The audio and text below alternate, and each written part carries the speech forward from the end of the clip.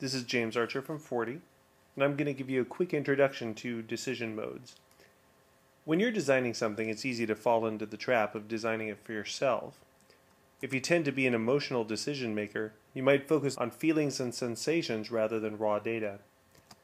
Or if you're a detail-oriented decision maker, you might tend to skip all of that emotional fluff and go right for hard numbers and facts. Now, the problem with approaching design from this perspective is that not everyone thinks the way you think. Heck, even you don't think the way you think all of the time. Sometimes you might be prone to emotional decisions, for example, and sometimes not. And that's okay, you're human. We humans are weird like that. So instead of making marketing choices based on wherever our brain happens to be at the moment, we found it to be really helpful to look at these different ways of thinking objectively, and then make sure we're accommodating all of these different decision modes, instead of just the one we're in at the moment. When evaluating the different types of decision makers who'll be looking at a piece of marketing, you'll want to remember two really important scales. The first scale is slow and fast. Fast decision makers want to check it out, scan for key points, and establish their opinion within a matter of seconds. They're in a hurry and they're not going to slow down to read all your persuasive copy. Slow decision makers would prefer to explore all the information available to them, let it soak in, think it over, and then make a choice later on. They're going to ignore your buy now and contact us today messages, and they're going to take their sweet time getting comfortable with your product or service before they do anything. The second scale is logical to emotional. Logical decision makers are prudent, practical, pragmatic analyzers who gather the objective facts, assess all the variables, and then make the most rational choice. They're not in it for the touchy-feely crap. They want to know what makes your offering better than the next guy's. Emotional decision makers aren't really worried about marginal differences in quality or features. They want to buy what makes them feel good. They follow their hearts and value brands that help them affirm their own identity, affiliate with a larger tribe, or aspire to something greater. An interesting thing happens when you combine these two scales together. You get a pretty clear breakdown of the four different decision modes: slow and logical, fast and logical, slow and emotional, and fast and emotional. These are pretty cumbersome names though, so we followed the lead of Future Now, who named these types methodical, competitive, humanistic, and spontaneous. These four types aren't new, by the way. Though they've gone by different names, you'll find parallels to these four decision modes and personality breakdowns throughout history. In about 400 BC, for example, the ancient Greeks were describing the four basic temperaments, which are roughly equivalent to these four decision modes. Most people tend toward one mode or another, but it's perfectly possible to switch around depending on what's being purchased, the time of day, what you had for breakfast, whether you have a hot date tonight, how much money you have in your bank account, and so on.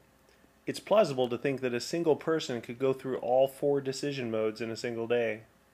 Okay, so that's a lot of great psychological stuff, but you want to know how this actually applies to your daily work. You have to design a website, a business card, a print ad, or whatever, and you're wondering, which decision mode do I design for?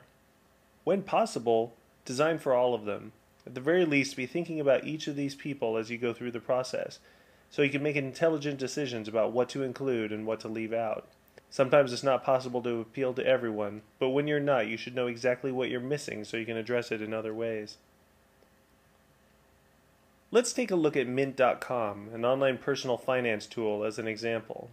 Someone in methodical mode is going to skip the hype and start searching for important details that other users might overlook. One example might be security issues. Mint.com addresses these concerns right on the homepage, including details. Someone in competitive mode is going to want some quick proof that this is the right solution. They'll appreciate quick summaries, expert validation, customer testimonials, and press coverage.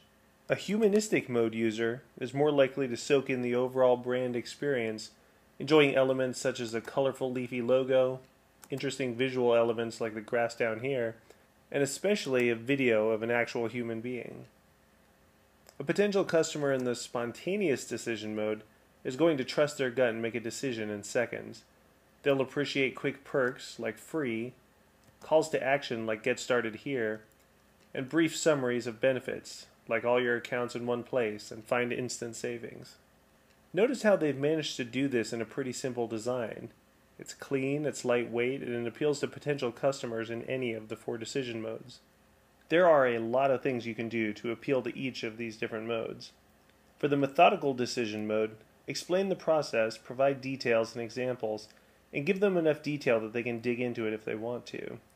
For customers in the competitive mode, credentials and proof are their first priority. Explain what sets you apart. It helps if you can frame it in terms of being the best at something, or even better, the only one of something. For the humanistic decision mode, use visual design, sound, and whatever other resources are available to create a rich sensory experience for the customer. Tell a story, an emotional one, that helps them to see that they're buying more than a commodity. And whenever possible, show the human side of your business, whether that's your staff, your customers, or someone else. And for the spontaneous decision mode, try to help your customers see themselves with your product or service. Help them to identify by showing people like them, or using keywords that they would use to identify themselves. Then show them how quick and easy it can be, and explicitly encourage them to act through phrases like buy now, sign up today, contact us, and so on. Concept 7 has developed some sketch paper that makes it easy to jot down ideas for each of the different decision modes. If you'd like to check it out, here's a shortcut URL.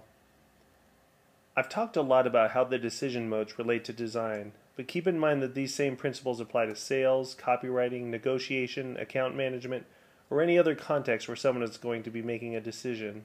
As you think about new ways to apply these decision modes in your everyday work, you'll find a lot of opportunities to connect with people on a deeper level. This has been a quick introduction to decision modes, and I'm James Archer from 40. Check us out online at 40agency.com.